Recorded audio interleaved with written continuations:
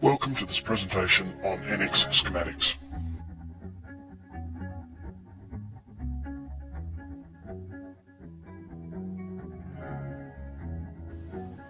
Fully integrated within NX, NX Schematics is a 2D schematic capture application. It provides the ability to apply logical design to various systems, including electrical, piping, and pneumatics. NX Schematics not only captures the schematic graphic layout, but applies attribute information to the components, connectors, and connections. Existing schematics can be imported into NX and have the required attribute information applied directly to them. Library creation is simple and uses NX modeling and drafting applications to create the 2D symbols. Reporting functions include bill of materials, connection and component lists, as well as user-defined reporting. NX Schematics having full interoperability with NX makes the application suitable for aerospace, automotive and equipment manufacturing industries. Logical information can be imported into 3D routing applications to merge the logical information into the 3D environment. Connections can be identified in 3D and wire bundle diameters calculated.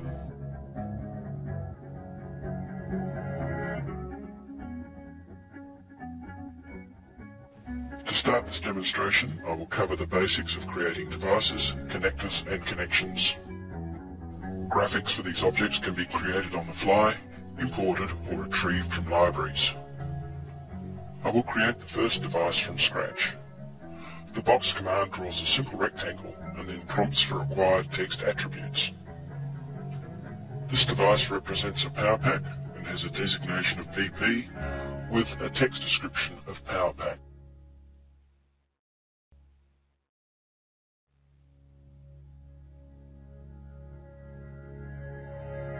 When required, additional attributes can be added, and in this case, I'm going to add a supplier.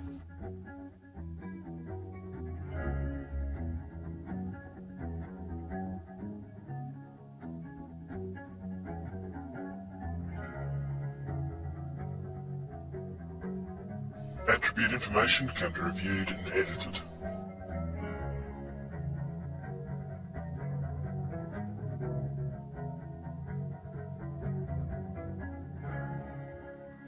For the next object, I will show building the graphic from existing lines. These can be drawn in NX or imported from other systems. A rectangle with chamfers in the corner will now represent the connector.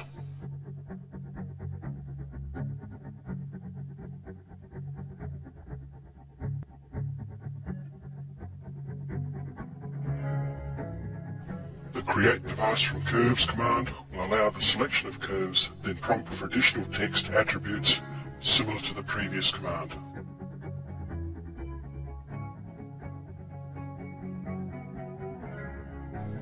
The reference designator for the connector is CONPP.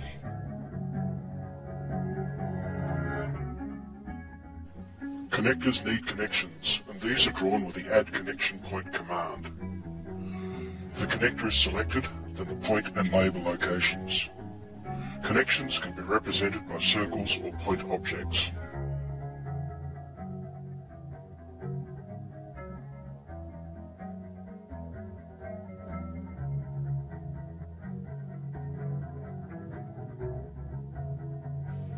Attribute information is displayed for the connector. The library command provides the interface to add devices, connectors and connections from a library. The location and arrangement of library files is mapped in the operating system. Folders are navigated through the upper panel. For my purpose, I have separated files into connectors, devices, switches and wires. The arrangement of folders is up to the user.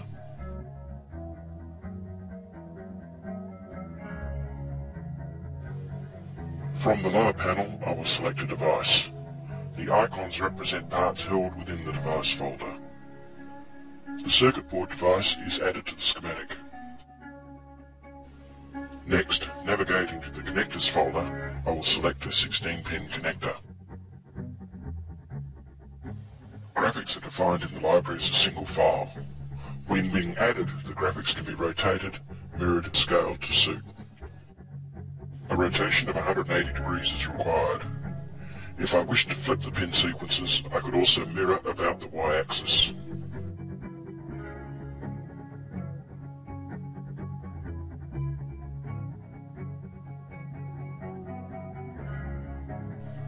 The graphics for the connector is defined using NX curves and text. Pin connections are defined, and if required, attributes such as terminal part numbers are added at this stage. In addition to the graphics part file, a text descriptor file is created. The information in this file defines the prompt for the library box, the location and name of the associated NX part file, the name, values, location and style of any default text attributes. The default designator for this connector is con1, which will be displayed with the graphic. The style of the displayed text is defined below. Other default attributes, including part number, vendor and description, are defined.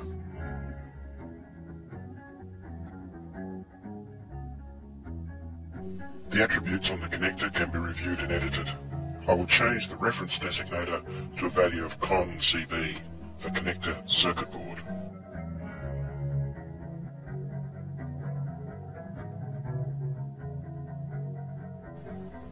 Connections, in this case wires, are added through the library or by selecting existing curves.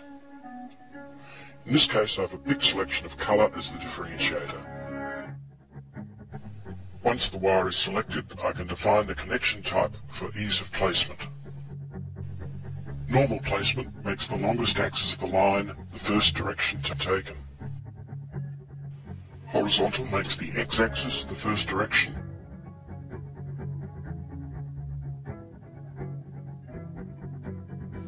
Vertical makes the y-axis the first direction.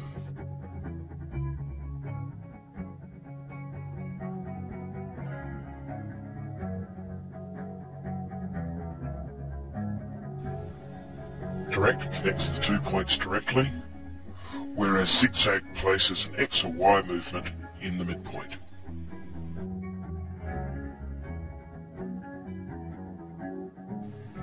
I will now place a red and black wire. My default settings are to add descriptive text naming the wire and its colour.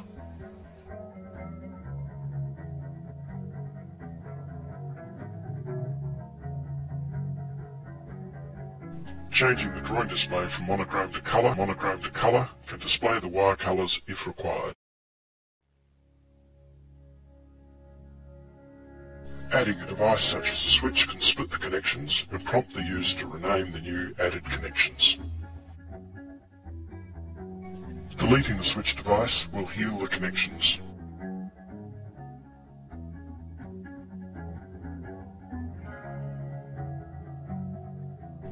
When moving associated text, the connection highlights to show the association.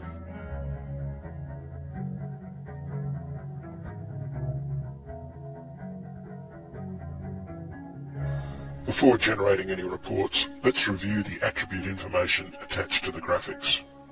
The device has information such as reference designator, part number and description. The connector has similar attributes plus the associated device being the controller. The connection includes the connection name, gauge, colour and type.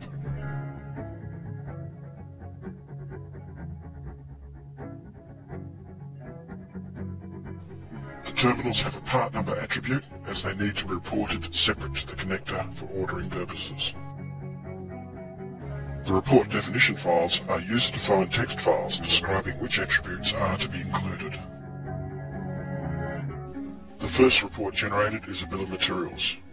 The report can be placed on the drawing as a table or as an external text file.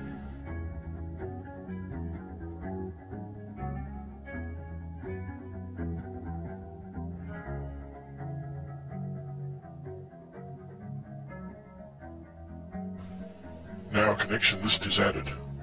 Information includes the connectors, terminals and wires with their associated part numbers.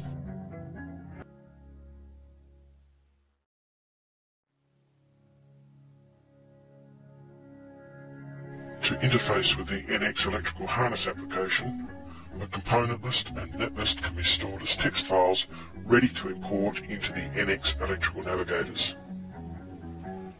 The import of these lists is included in the NX electrical routing presentation.